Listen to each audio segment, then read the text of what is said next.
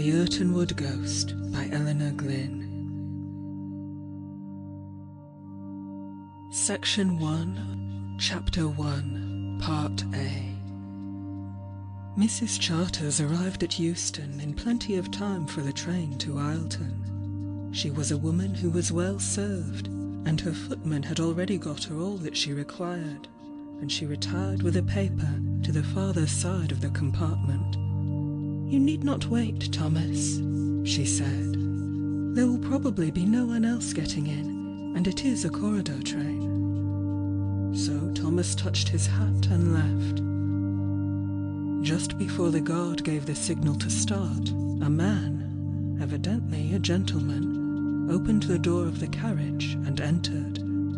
He had been walking leisurely up and down the platform, and, if she had known it, had observed her maid and footman, looked at her luggage, and ascertained her destination.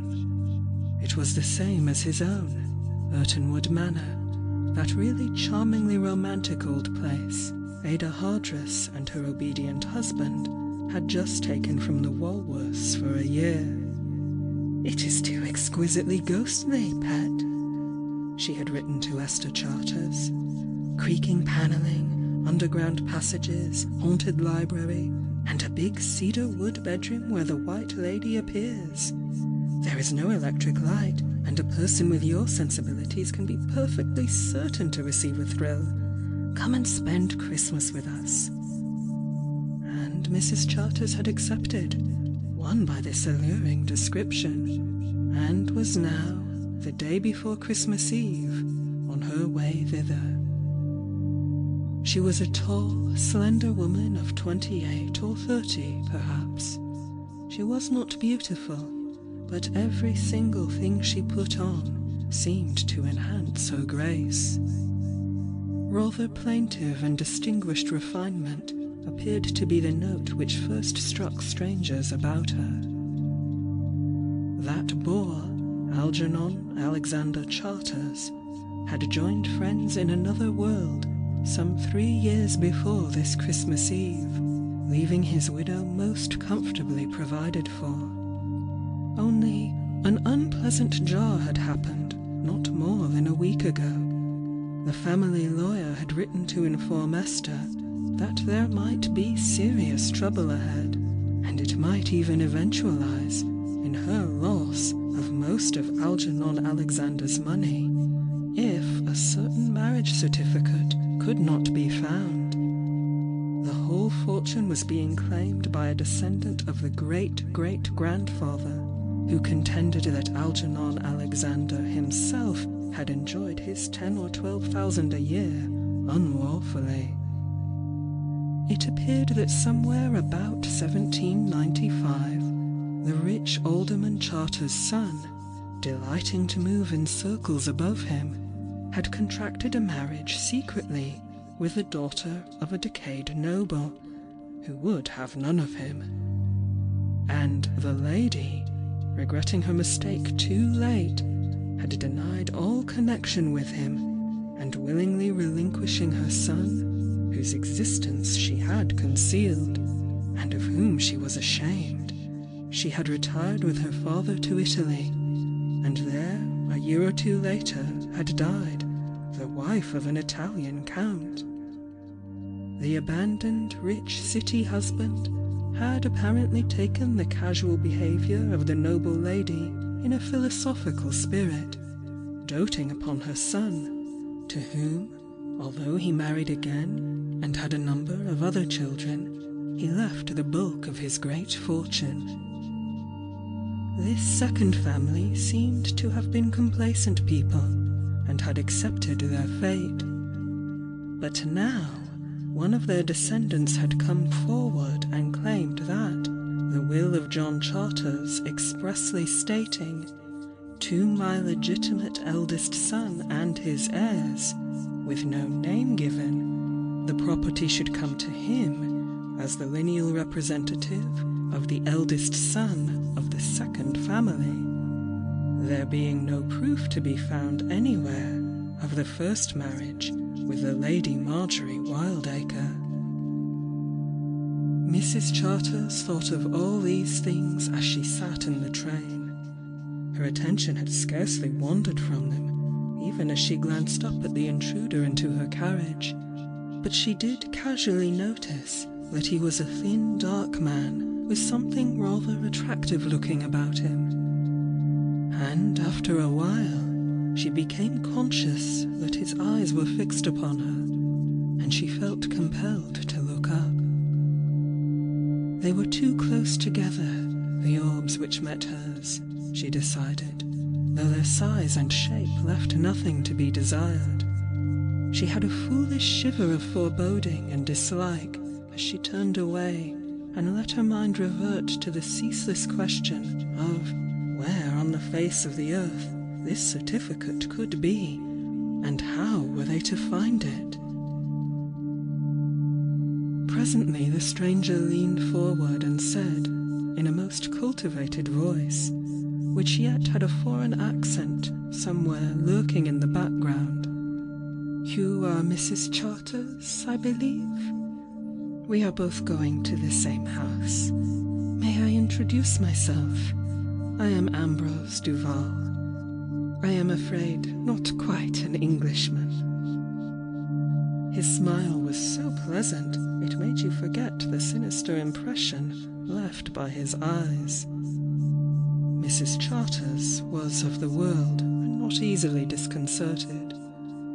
She bowed politely, and a conversation began, in the course of which it became apparent that Mr. Ambrose Duval, such a name, it reminds one of Claude, she thought, had met the Hardresses abroad, and had renewed his acquaintance lately, and was coming down now to this Christmas party. Nothing could be more polished and smooth than his manner. It had that easy gliding from one subject to another which makes so agreeable a conversationalist. He skimmed all sorts of interesting topics, and at last arrived at English architecture. "Irtonwood is a very romantic old place, Mrs. Hardress tells me," he said. "A fine specimen of Tudor style, with additions of Jacobean. I am longing to study it. Do you know its history?" "Not in the least," Esther replied. "My friend, Ada Hardress, really wrote I should be certain to see ghosts. I love the thought of them, although I have never been fortunate enough to encounter one. Have you?" And she smiled her fascinating, elusive smile that was half melancholy and half gay. Sir George Seafield, who had already arrived at Irtonwood earlier in the day, thought Esther Charter's smile the most divine thing in the world, but then he was in love. Resentfully so at first, then resignedly, and now abjectly. Ambrose Duval, on the contrary, mused, "She's no fool for all her gentleness. It is a capable mouth. Perhaps her innocence about Irtonwood is all bluff, and she is bent upon the same errand as myself. I must lose no time." By 4 o'clock, when they had reached Ileton, they had each taken stock of the other. "He makes me creep down my back," was Mrs. Charter's comment, "although I do feel he is attractive." Some more guests got out of another carriage, and there were greetings and chaff, and the whole party entered motors and were whirled to their destination. Here all was holly and mistletoe and everything to make a real English Christmas, huge log fires in every grate, and quantities of wax candles tried to make up for the want of electric light.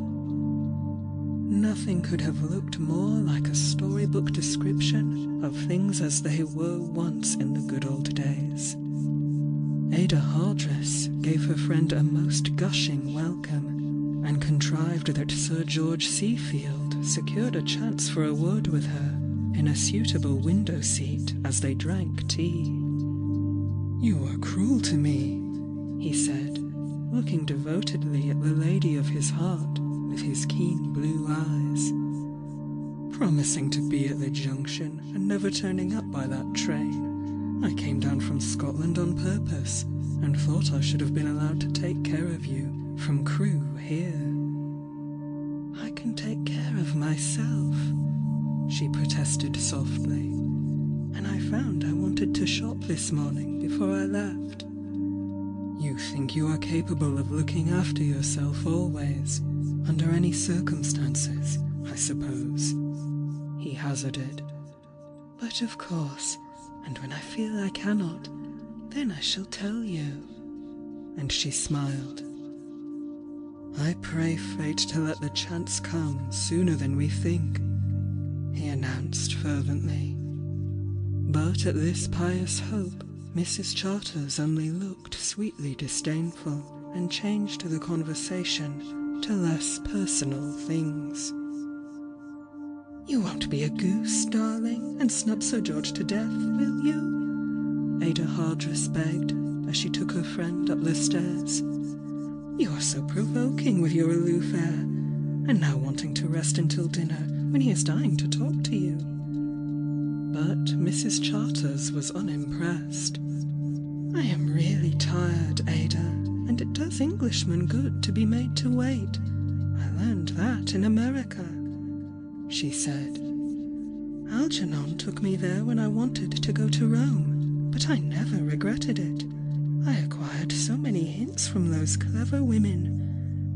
Oh, what a heavenly place," she added, when they got to the cedar chamber, which had been allotted to her. "Fancy its not having been spoilt in these modern days." For it was all panelled and hung with faded orange silk in its 3 tall windows and capacious 4-post bed. End of Section 1. Section 2 of The Irtonwood Ghost by Elinor Glyn. Chapter 1, Part B. And presently, when Mrs. Charters was tucked up upon the rather hard sofa, preparing to have a siesta before dinner, she felt at peace with all the world. It was not long before she was sound asleep, and here she had a strange dream. She felt herself unaccountably moved and perturbed. She had a sensation of breathless, waiting tension while she stood in some dark place, and suddenly it seemed as though only one spot in the blackness became illuminated, and then she saw an old escritoire. There was nothing else, no furniture, no room, nothing but this old writing bureau standing in space, and there, on it, lay unfolded a yellow parchment, upon which seemed to have fallen some drops of fresh blood. Esther woke with a sensation of supernatural excitement and fear, and then she reasoned with herself. Could anything have been more foolish?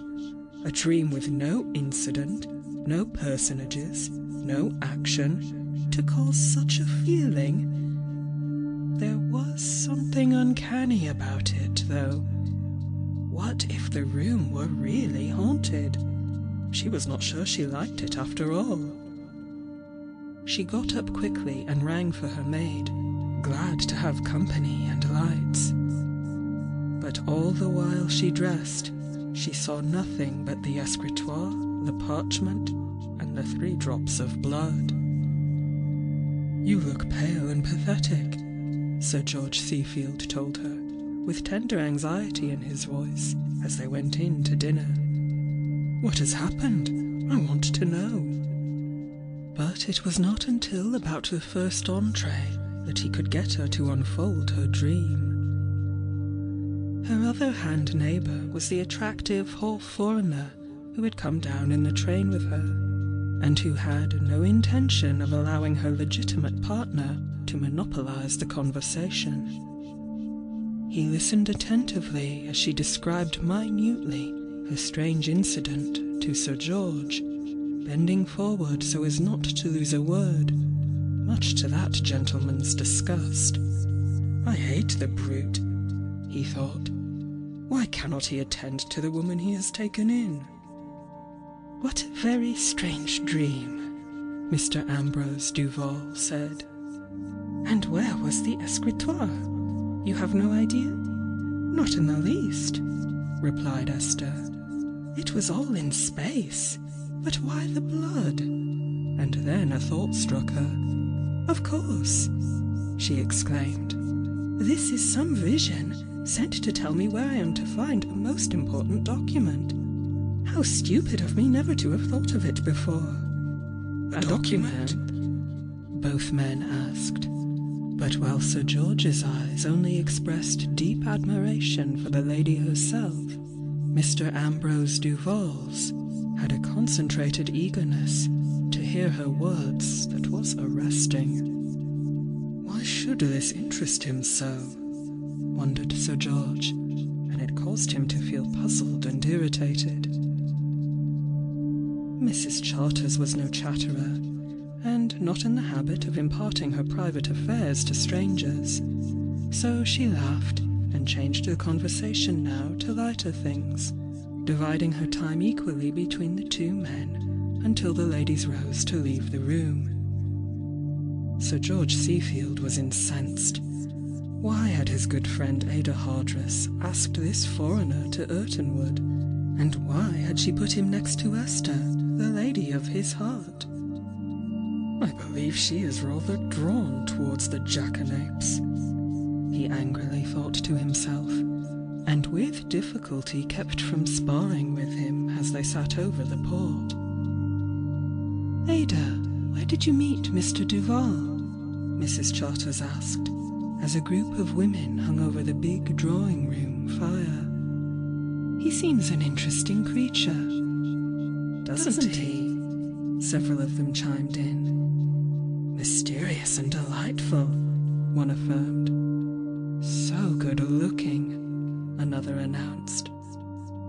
"His eyes are too close together," old Miss Harcourt said in her sententious way. "I shan't play bridge with him." "We met him in Hungary last summer," the hostess at last got in. "It seems absurd, but he was an hotel acquaintance. Only he knew such a lot of people we did. He seemed like an old friend. And we saw him often, and he was always cheery and nice. He has relations in England that he has come to look up. I am so glad you find him attractive. I do myself. He has been too charming this last fortnight when we were up in town for Christmas shopping. He had just arrived from Paris, and I have never had so delightful a companion. So I asked him down for Christmas. He said he would be lonely, and is so absorbed in the study of old houses." Then someone began to play the piano, and the group broke up, and soon the gentlemen joined them, and a general move to the big oak-panelled hall commenced, when the younger members started a valse, while the fiddlers three, who had come down from London to entertain the Yuletide guests, played merrily. Sir George Seafield was detained by the host for a second, and had the chagrin to see Mrs. Charters whirling in the arms of the foreigner. He shut his firm jaw with an ominous snap. "I am dashed if I'll put up with it," he muttered, and went and claimed the next turn the moment the pair paused for breath. "How cross you look tonight, Sir George," Mrs. Charters said as they danced.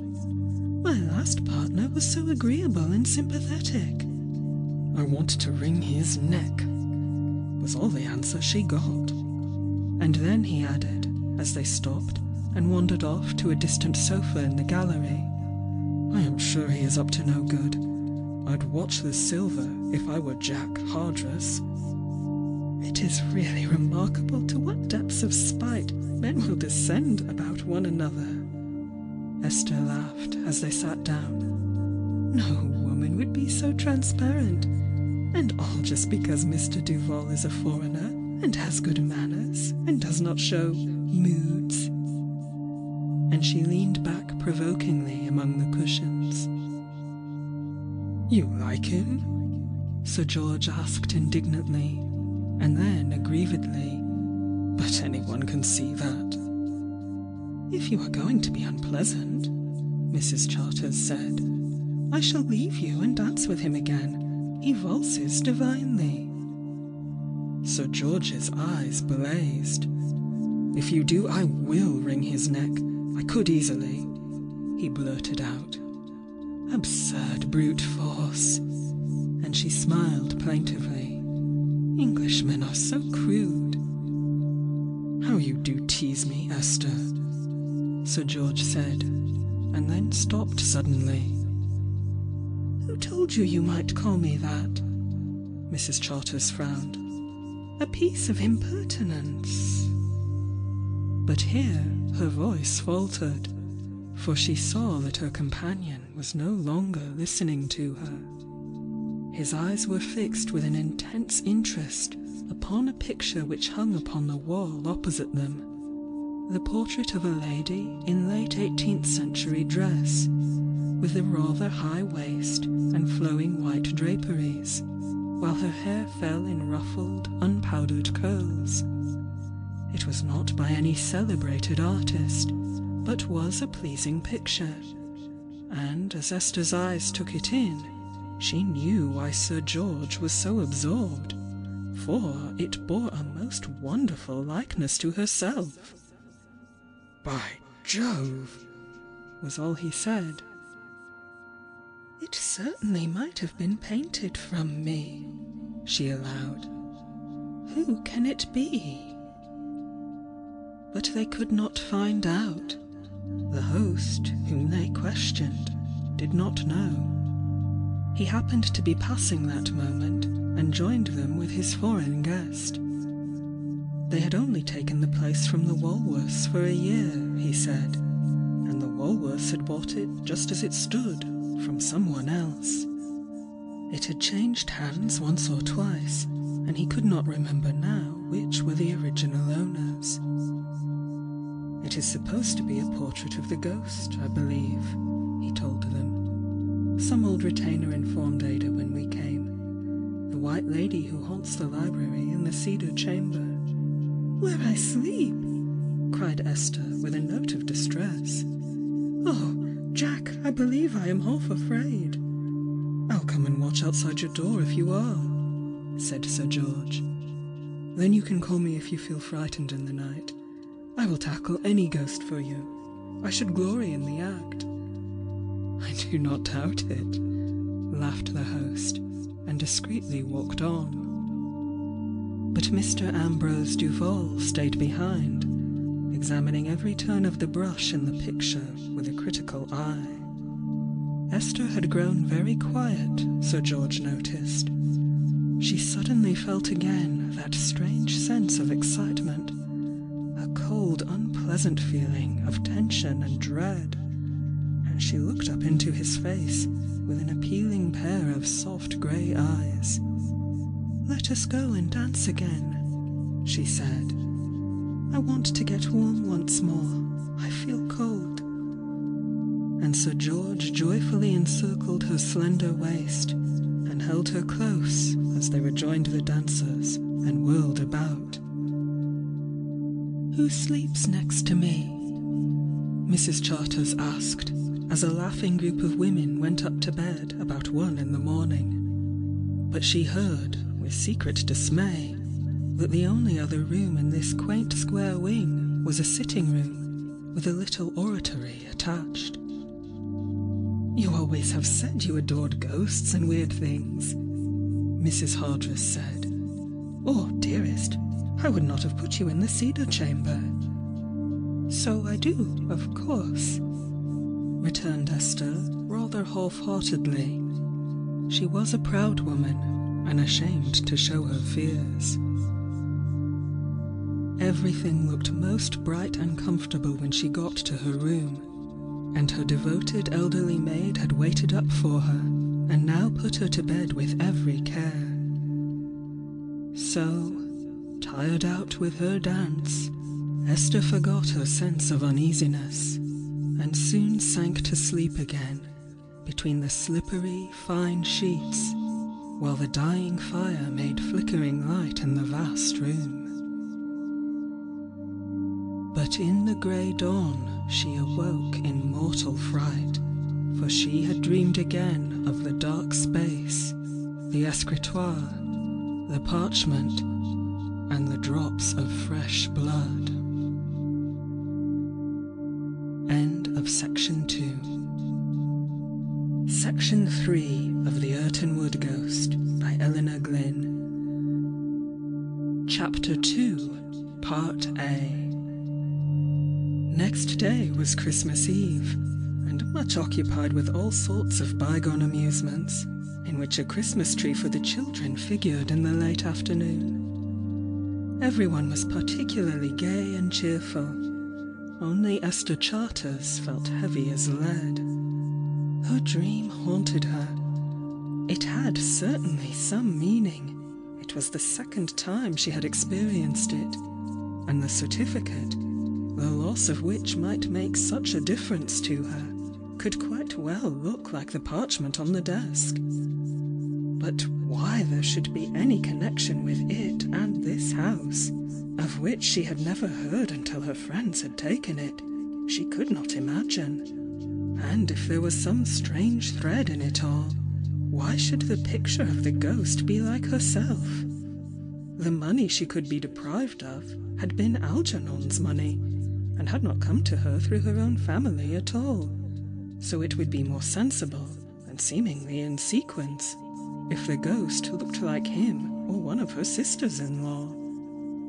But she could not shake off the unaccountable depression she was filled with, and she tried to divert herself with Mr. Ambrose Duval's inspiriting conversation, to the rage of Sir George, who had left Scotland on purpose to be present at this party and press his suit, feeling full of hope that she would show him some grace.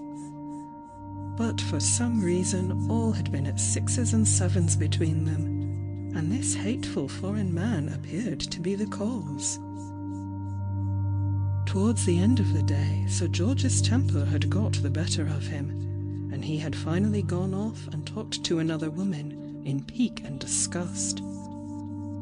And so once more the night came, and Esther was left alone in the cedar room. Now the conduct of the foreign guest had excited suspicion as well as fury in the breast of Sir George, and he had watched him unconsciously most of the day. The brute had come to Irtonwood with some purpose.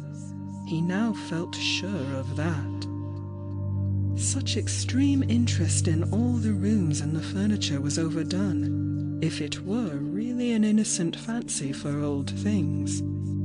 The library in particular seemed to have attracted him, and he even contrived to be shown the famous cedar chamber, while he said most insinuating and admiring things to its present occupant.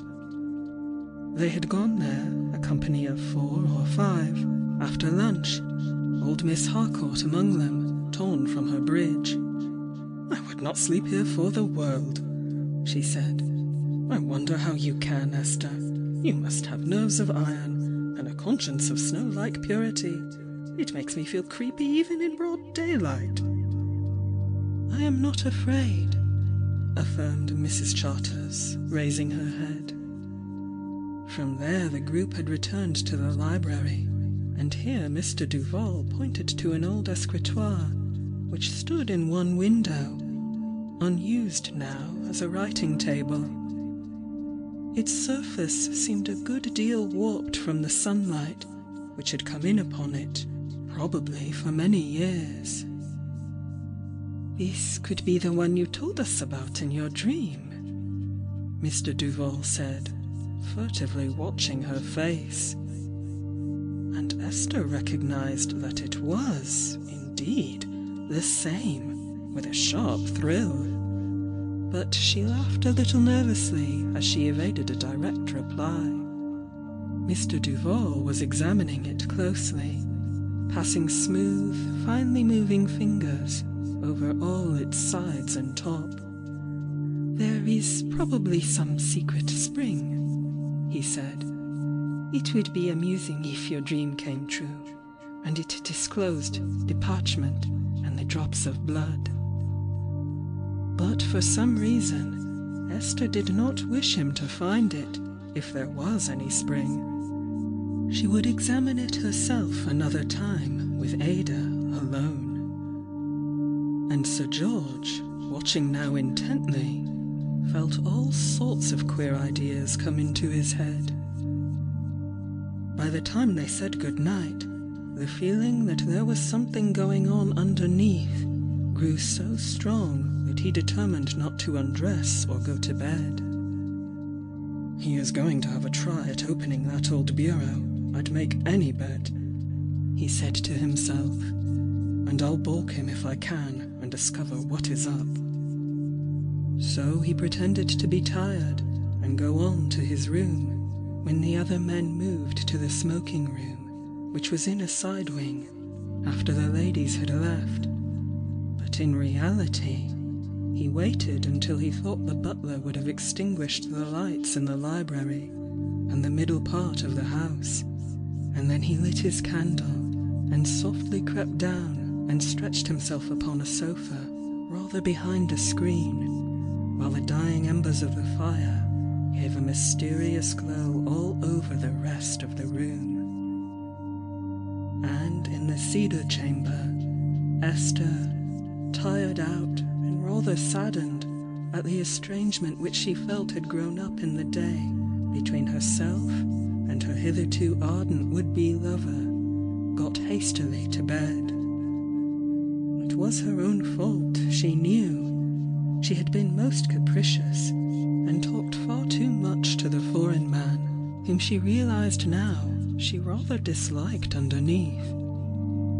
She had been foolish and nervous and jumpy today, and she felt quite ashamed of herself. But in a very short time she grew sleepy, and all became a blank, until, with startling vividness, for the third time the dream returned again, and to it was added a dim figure which seemed to beckon to her and compel her to rise and follow from her warm, soft bed. It seemed that she crept across the room to a panel beside the fireplace, fascinated but without fear, following the ghostly shape which, when it turned its face, looked so strangely like herself. And the panel glided back, disclosing a dark opening, and still she was impelled to enter its black depths, and all the while she felt herself descending a narrow stair. A dim iridescence seemed, like a nimbus, to encircle the head of that faint wraith which was leading her on. Where?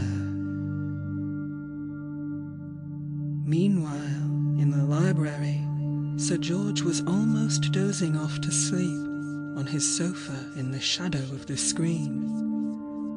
The clock had struck 2, and the fire had burnt so very low that hardly even a glow now illumined the room, but a broad shaft of moonlight came in from the top part of the window, to which the shutters did not reach. It was composed of small panes, with a coat of arms emblazoned in the centre, and the beams of the moon threw some weird shades upon the floor and upon the old escritoire which happened to stand in its path of light. Sir George thought to himself that he had, after all, perhaps been mistaken. The foreigner had probably gone to bed with the rest, and he, too, would turn in. When, just as his meditations reached this far, he heard the faintest noise of the door opening, and someone, with stealthy footsteps, cautiously advance up the room. He felt, rather than saw, that it was Ambrose Duval, as he sprang to his feet. He was securely hidden in the black shadow of the screen. The man went softly to the shutter of the nervous hands undid its old-fashioned bolt, letting in a still broader shaft of light, which now allowed every detail of the old bureau to be seen. Then he came eagerly to its side, and Sir George held his breath and leaned forward, not to miss anything of what might be going to happen. Mr. Duval seemed to be feeling the lid, which he opened with care, and then a search began for the secret spring, and once or twice, as he looked up as if for inspiration, his face seemed like a fiend's in the ashen light. At last he appeared to have discovered something. A drawer flew open with a jerk, and he gave a sharp exclamation of pain. Some part of the steel spring had evidently wounded his hand, but his hesitation was only momentary. With frantic eagerness he now drew forth a roll from the secret place. It looked to Sir George like an old yellow parchment, and as Ambrose Duval bent to scrutinize it, with devilish satisfaction upon his face, there dropped from the cut on his hand some drops of blood.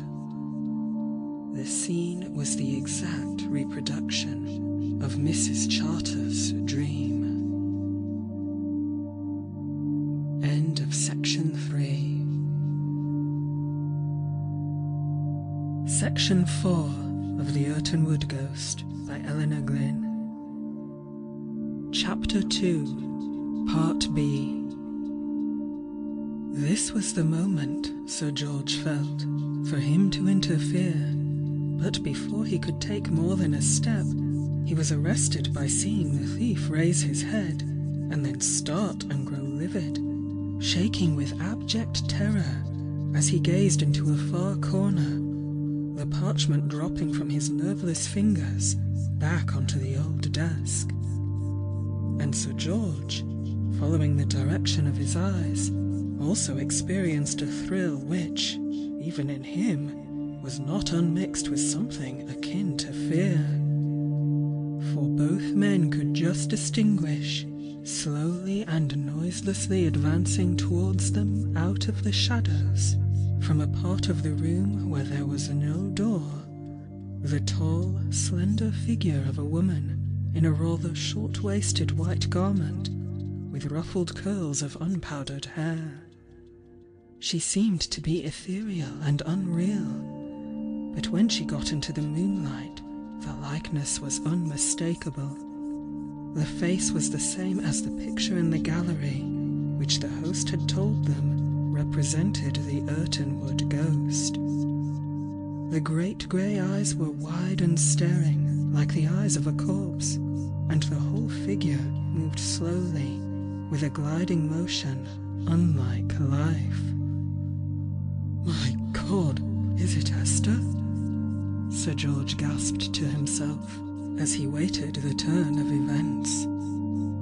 If it were his well-beloved, then she must be walking in her sleep. If the denizen of some other world, then something strange and awful might develop when she got to the escritoire. In either case, his best course would be to watch and be ready to spring. For he fully realized the securing of the parchment was, to Ambrose Duval, for some reason, a matter of desperate need. The figure advanced, growing more clear as it reached the goal. Duval was now crouching, an almost inert mass, some paces drawn back, in mortal fright. The lady, whoever or whatever she was, put out a transparent-looking hand in the moonlight, and seizing the parchment, was gliding back again from whence she came. But Ambrose Duval gave the hiss of a snake as he saw the precious paper being taken from his grasp, and with a half-articulate cry of rage and terror, bounded forward. But Sir George was quicker than he, and ere he could reach the ghost, or woman, he found himself pinioned in the Englishman's strong arms. Then the two men struggled, Ambrose Duval with mad fear in his breast at this new foe, and Sir George with cool determination to frustrate his opponent's ends. As they tottered together, they both saw, with an indescribable thrill, the figure disappear as it were before their eyes, into the darkness of the wall, and they knew they were alone. Was she a ghost, or real flesh and blood? That was a question which neither could decide. But now that there was no more reason to protect Esther, if it were she, Sir George let Mr. Duval go. He was breathless from rage and fright, and he staggered to a chair. "How dare you attack me like this?" he exclaimed furiously, drawing a revolver from his pocket and pointing it at his foe's face. But Sir George, far more perturbed at the thought of what might have become of his lady-love, took no notice of him. He walked over to the fire and poked up the dying embers, which threw up a last small flame, giving enough light for him to find his candlestick, which he had put down beside the sofa in the gloom, beyond the shaft of moonlight. Mr. Duval followed him, still livid from fear of the supernatural, and mad with rage at his failure and loss. "You shall answer to me for this, now, with your life," he snarled. "In that case, you will be hanged for murder," Sir George retorted coolly. "You had better go quietly in the morning, before I denounce you as a thief." "I am no thief," Mr. Duval protested violently. "How dare you attack a guest in our friend's house in this murderous fashion? It is I who can denounce you. You must give me satisfaction for this." "I shall do nothing of the kind," said Sir George. "I should not think of fighting a duel with a thief. Just take my advice, and go in the morning, without a scandal, and prosecute your scheming tricks elsewhere. I have seen all you did, remember, and can describe it well." Then the two men glared at one another, there in the old library, the one candle illuminating their angry faces, and the great shaft of moonlight lighting the rifled escritoire. And then Sir George calmed himself. "You can take what course you please," he said. "I am armed too," and he drew his small derringer from the pocket where he had been holding it. "I am rather a good shot sometimes, so we may hit each other, but there is no use in it, and rats like you are fond of life." This reflection seemed to carry weight with Mr. Duval, unflattering as it was. For it is one thing to shoot at an unarmed man, and quite another to find him possessed of a pistol too. With what dignity he could, Mr. Duval now drew himself up and prepared to leave the room. "You have won this time," he said between his teeth. "But someday I will level things up." "I am quite indifferent about that," Sir George answered hurriedly. "Get out now and get away by the earliest train. I shall give you so much start. Now I have other and more important matters to attend to. Go!" And he almost drove Duval to the door and up to his room. Then, when he had seen him safely shut in, he paused to think what was the next thing to be done. To awaken Jack Hardress and his wife, and ascertain if Esther was safe in her cedar chamber, seemed to be the best move. So, after some difficulty, he found his host's apartment and knocked firmly at the door. "Yes, what is it?" Jack Hardress called out sleepily, and Ada's frightened voice piped, "Oh, who is there?" Then Sir George explained in as few words as he could, when the host and hostess, clothed in dressing gowns, appeared in the passage, and they all three, carrying lights, set off for the cedar room. But here was deathly silence. No answer came to their knocks, nor could they enter. The door was locked from within. A sickening icy hand clutched at Sir George's heart. What had happened? Some ill had befallen Esther. "If we both rush the door together, we can break the lock, Jack," he said desperately. "We must not delay an instant. Now!" And the two men hurled themselves against the stout panels, but though they shivered, they held. Then, with the strength of despair, Sir George made a rush by himself, and the bolt gave, and he fell headlong into the room. But, alas! Ada's 2 candles, which she held high, revealed no occupant. The bed had been slept in and left hastily. The clothes were turned back, but there was no sign of Esther. The 3 people looked at each other with blanched faces. What mystery was here? Sir George began hastily to examine the walls. It followed, his common sense told him, if the door were locked from within, his beloved lady had left the apartment by some other means.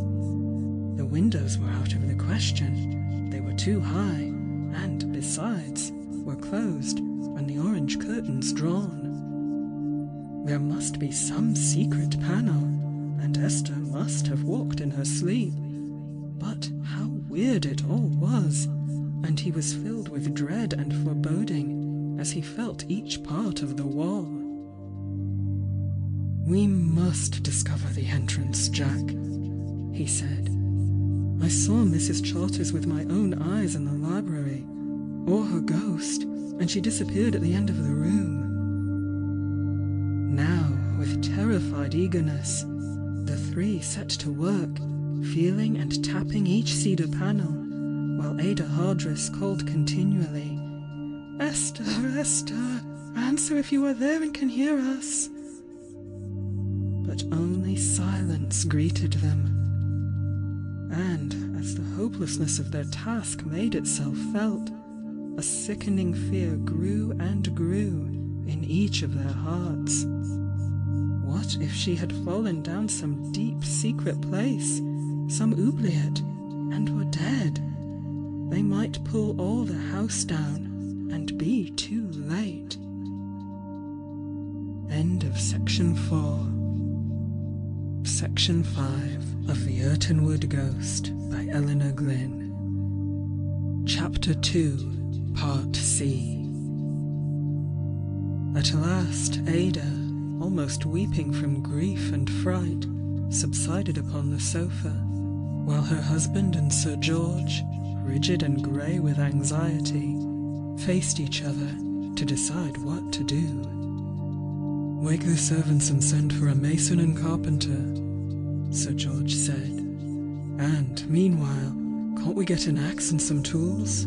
I will tear the woodwork down myself when I have an implement." Mrs. Hardress went off to wake the household and send for the required men. "And get a doctor too," Sir George called. And when some tools were found by a frightened footman and brought, he set to work with such a will that at last a steel bolt was discovered, and, the panelling giving way by the fireplace, a very small narrow door was disclosed in the stonework. The bolts in connection with it were stiff and rusted with age, and how a delicate woman could have moved them was a profound mystery. The door gave way without much difficulty, and here, by the light of a lamp held high, the very narrowest passage was revealed, which in 3 paces developed into a stair. It was so extremely narrow that Sir George was obliged to force his broad shoulders through with great difficulty until he came to the descent, which seemed to twist and then go along straight once or twice, not a winding turret stair. And suddenly at a sharp turn, he could see the steps rising again on the opposite side. But there, in the space beneath, lay the figure of a woman in white. With an exclamation of anguish, he saw that it was Esther. But was she dead? He handed the lamp to Jack Hardress, who was behind him, and in a second he was beside his love and raising her in his arms, with difficulty in the confined space. And even in the excitement, he noticed that she still clutched in her hand the paper which seemed to have been the cause of all the tragic events of the night. He detached it from her fingers and saw that the blood drops had smeared her hand as he put the paper in his pocket and lifted her in his arms to carry her back. A bruise marked where her forehead had struck a projecting stone in the wall. Perhaps she was only stunned and not dead. This hope gave him the strength of a lion, and he clasped her close. But their exit was no easy task. The space had been narrow enough for one person here and there, and was impossible for a man cumbered with a woman in his arms. Jack Hardress retreated before them, holding the lamp high, and when Sir George came to a turn that he could not pass, he was obliged to lay his precious burden down and let Jack Hardress pull her through by the arms, and then he lifted her up again. And so, at last, all three were safe in the cedar room, where a thrilled and excited group awaited them, including the doctor who had now arrived. The room was cleared of all but Ada, Sir George, and Esther's maid, while the doctor bent over the inanimate form. At last he looked up and announced that, no, she was not dead. And never were more grateful words sent up to heaven than Sir George's fervent, "Thank God." She was not dead, then, his darling, and soon she might open her dear eyes and look into his own. He could afford to wait in the passage now, as he told the good news to the rest of the alarmed guests. And presently the doctor and Mrs. Hardress came out, and he heard that his beloved was conscious and would soon be well. She must have walked in her sleep, the physician said, and her head struck a stone, but it was the stifling air which made her faint, though, no doubt, she was stunned too by the blow. If you had been an hour later in finding her, I think she could not have lived.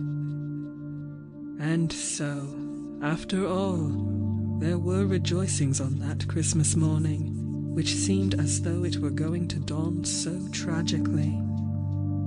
And in the excitement of it all, no one thought then to remark upon Mr. Ambrose Duval's departure by the one and only early train. His note of farewell to his hostess was a masterpiece, and caused Sir George to smile as she handed it to him to read. Late in the afternoon he was allowed to see his loved lady in Ada's own sitting room, alone and in peace. She was lying upon the sofa with a bandage round her forehead, and her small face looked ghastly pale against the blue silk cushions. But her eyes shone, and she stretched out her hands as he bent upon his knees to be near her.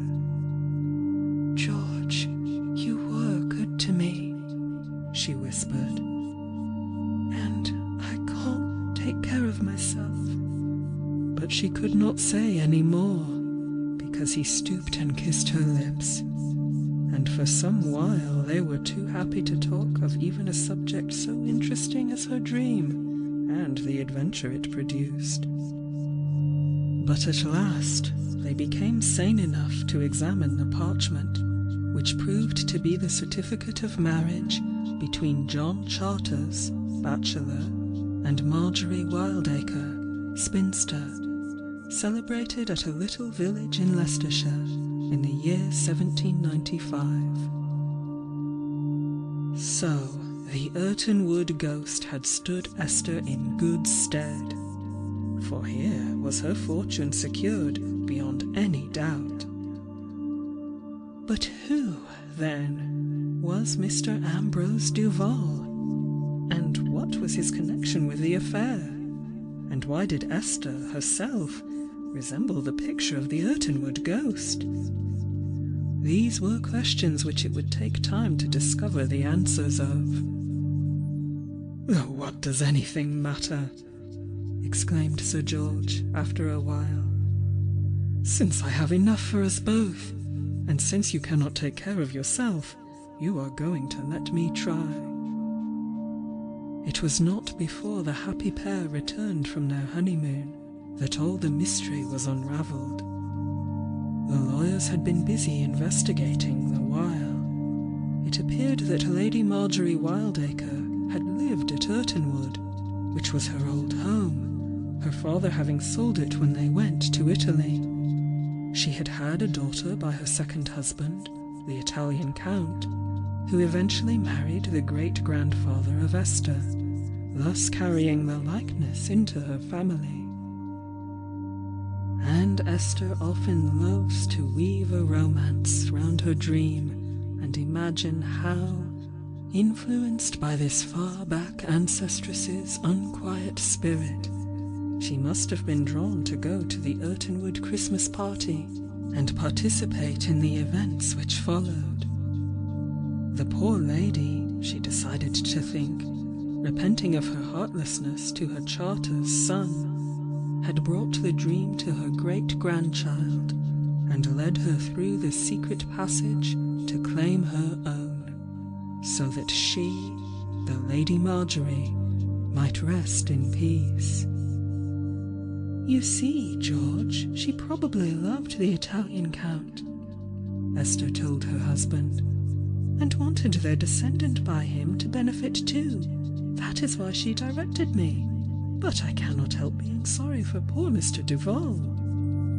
"Loathsome foreigner," was all Sir George said. His real name was Charters, and he was the claimant of the fortune, but he chose to take his mother's name. She had been a Frenchwoman, the better to pursue his investigations unsuspected. He had got hold of some letter among his branch of the family papers, which referred to the certificate being at Irtonwood, and Lady Marjorie's residence there, and, hearing that his chance acquaintances, the Hardresses, had taken this place, he cultivated them in order to have access for his search, determining, when he found the certificate, he would destroy it, and then with certainty prosecute his claim. But fate takes care of things, and arranges what she thinks best, and even the thoroughly English Sir George Seafield is obliged to own that there are more things in heaven and earth than are dreamed of in our philosophy. End of section 5, and end of The Irtonwood Ghost by Elinor Glyn. Thank you for listening.